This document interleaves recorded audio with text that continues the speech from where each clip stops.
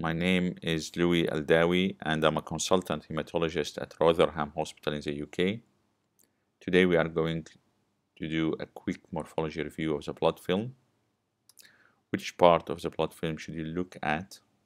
To the right, this is a thin part of the blood film where red blood cells are spaced apart and there is no preservation of central pallor.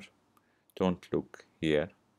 To the left, this is a thick part of the blood film where the red blood cells are overlapping each other. Don't look there as well. In the middle, that's the center of the blood film, you can see a good preservation of central pallor and you would allow some degree of overlapping of red blood cells. This is the area we usually look at. We will start by doing a quick review of the white blood cell morphology. We will review the normal white blood cells in the blood film, and we will show you how to identify immature white blood cells and reactive lymphocytes. White blood cells are divided into granulocytes and agranulocytes.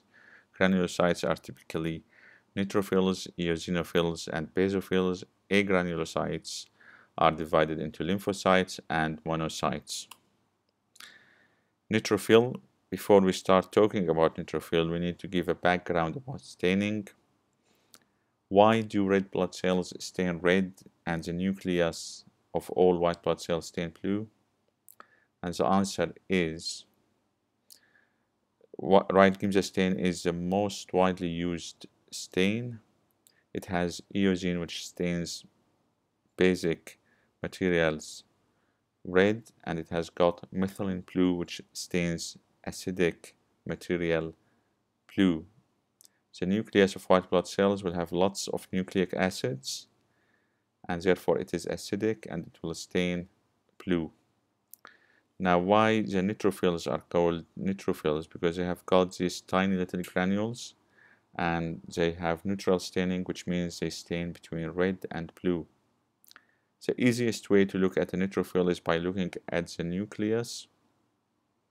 This nucleus here will have 2 or 3 lobes and can be in different shapes, and that's why it is sometimes called polymorphonuclear cell.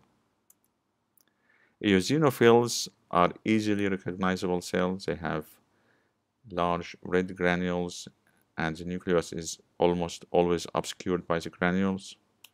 Basophils are rare. They have large purple granules. Lymphocyte is same size as a red blood cell. It is almost nucleus with a very tiny rim of cytoplasm. Monocyte is a large cell. It has large nucleus and large cytoplasm. It is 3 times as large as a lymphocyte or red blood cell. It has this indentation. You don't really have to have the typical horseshoe shaped monocyte to call it a monocyte. Just an indentation is enough. Now we will talk about immature white blood cells. This picture from bone marrow, and you can see the big cells here to the top with high nucleocytoplasmic ratio and visible nuclei. These are blasts. As the cell matures, the nucleus gets smaller, and the next stage in maturation is promyelocyte. You can see clearly to the left a promyelocyte with apparent Golgi apparatus, which we call zone of half. All cells which make a lot of proteins, like white blood cells, they need to do a lot of lysosomal enzymes, and plasma cells, which do a lot of antibodies, they have prominent zone of half. So a promyelocyte can undergo mitosis, same as blast, and that's why you get acute leukemia involving the blast, acute leukemia involving the promyelocyte. And the next stage in maturation is a myelocyte, where you typically have a cell with half nucleus, half cytoplasm. Some morphologists will differentiate between early myelocyte, where you still have the zone of half, and late myelocyte, where you don't have the zone of half. Then the cell starts to indent, and this is a metamyelocyte, and then it becomes folded, and this is a band, and then it becomes segmented, which is a segmented neutrophil. We don't have acute leukemia involving the band, the segment, the metamyelocyte, or even the myelocyte. And the reason for that, because these cells, especially the segments, bands, and metamyelocytes, don't undergo mitosis, they only mature. And that's why we get chronic leukemias when these cells are involved. For myelocytes, they can still undergo mitosis, but the majority of myelocytes will not undergo mitosis, they will mature. Now we will study each of these cells as they appear in the blood film, and we need to be able to recognize them. For example, this cell, the nucleus is clearly more than 50% the volume of the cell and has prominent zone of half. This is typical promyelocyte. It's really very important to recognize this cell because patients may present with acute promyelocytic leukemia with lots of promyelocyte in the blood film, and urgent treatment with ATRA may save life. Next cell is myelocyte with half nucleus, half cytoplasm. You can see some indentation, so it's not wrong if you call it metamyelocyte as well. The next cell is eosinophilic myelocyte. You can see clearly that the cell is maturing. And how we identify that? Because the nucleus is getting smaller, so it's on its way to becoming eosinophilic metamyelocyte. This is a band, and this is a reactive lymphocyte. Typically, reactive lymphocytes are hugged by red blood cells, and the cytoplasm at the rim gets darker. That's an easy way to recognize it from immature cells or blasts, where they tend to keep distance from red blood cells. This is not a hard rule, but sometimes it is helpful. This is again another reactive lymphocyte hugged by red blood cells with lots of cytoplasm. Now we're going to talk about red cell morphology, and we'll talk about abnormalities in staining, size, shape, and inclusions. Abnormal staining involves hypochromia, target cells, or sometimes called leptocytes, stomatocytes, and spherocytes. In this blood film, you can see in the middle a lymphocyte, and the red blood cells around it are quite smaller.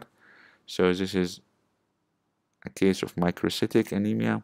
And you can see that the rim of hemoglobin is less than 2/3 of the red blood cell, so it's clearly hypochromic. This was a case of severe iron deficiency anemia with microcytic hypochromic features. This case, you can also see severe microcytic hypochromic anemia, and you can see target cells. In this context, target cells usually not specific, but in the context of severe hypochromia and microcytosis, target cells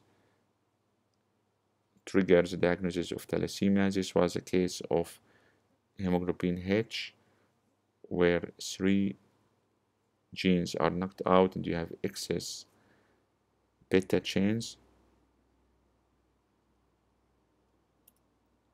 In this case, you can see two populations of red blood cells. One is hypochromic and one is normochromic. This is dimorphic blood picture, and this was a case of transfused iron deficiency anemia.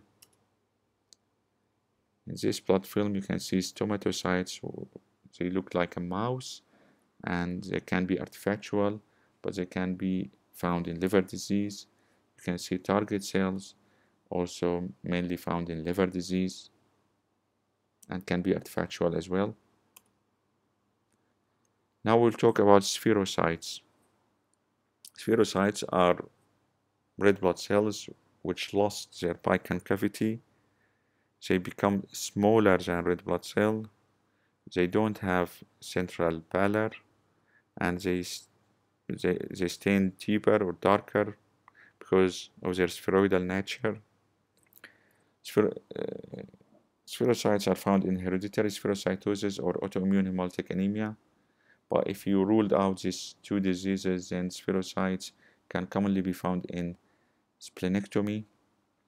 So the first thing you do when you find spherocytes, you need to look and exclude Howell-Jolly bodies found in these slides to the top here. Howell-Jolly bodies are fragments of nucleus left over from red cell production.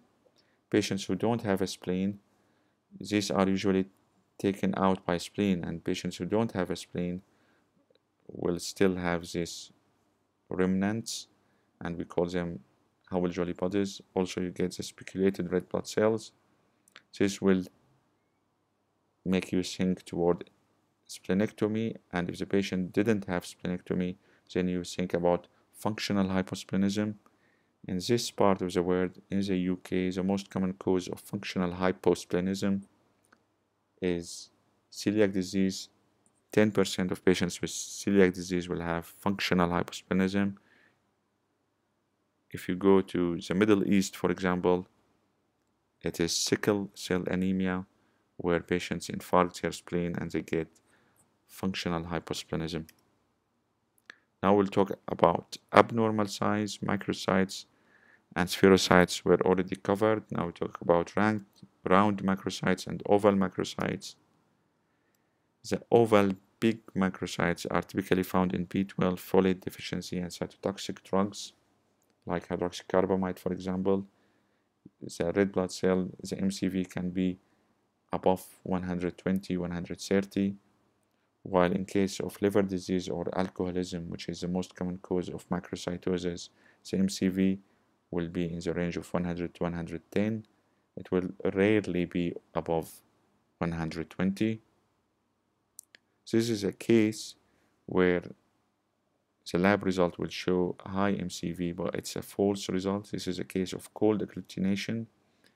Red blood cells are stacking to each other, and in this case, what you need to do, you need to warm the blood sample and analyze it again, and then you get the normal MCV.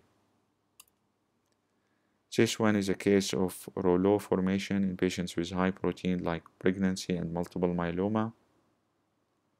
The red blood cells are stacking upon each other, but this is a blood film phenomena, so you don't get a high MCV in this case.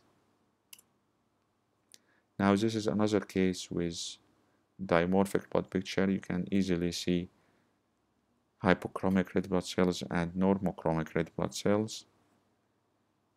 And in the middle you can see a siderocyte. If you stain it with iron, you could see the iron deposits in the mitochondria. This was a case of sideroblastic anemia. So every time you see dimorphic blood picture, you need to think about sideroblastic anemia if the patient was not transfused. Thanks for your attention.